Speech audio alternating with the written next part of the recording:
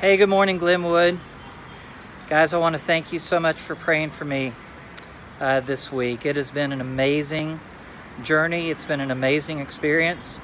I've seen Jesus in converted Muslims and converted Hindus. I've seen things that have broken my heart, and I've seen things that have so much encouraged me for the future. We just had a worship service here. It is right now, it's 4:02 a.m.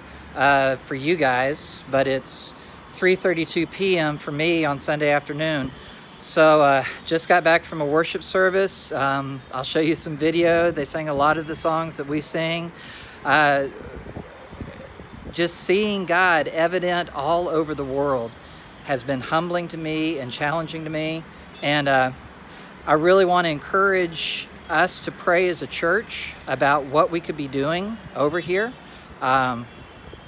Gosh, God's word is universal, and his truth is needs to be expressed to the Muslims that are here and to the Hindus that are here, and to all nations. And I want to thank you again for praying. I've got lots more to share with you guys when I get home. Pray for Brother Travis as he's preaching this morning. Travis, know that I'm praying for you if you get a chance to see this. And wow, I am so grateful that you've given me this opportunity, and I want to thank you again. So I'm up on the rooftop of the hotel that I'm staying in right now.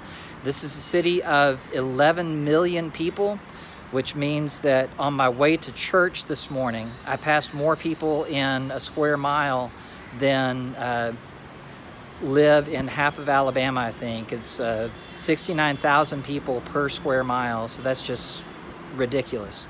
But it's a beautiful place. It's an assault on the senses.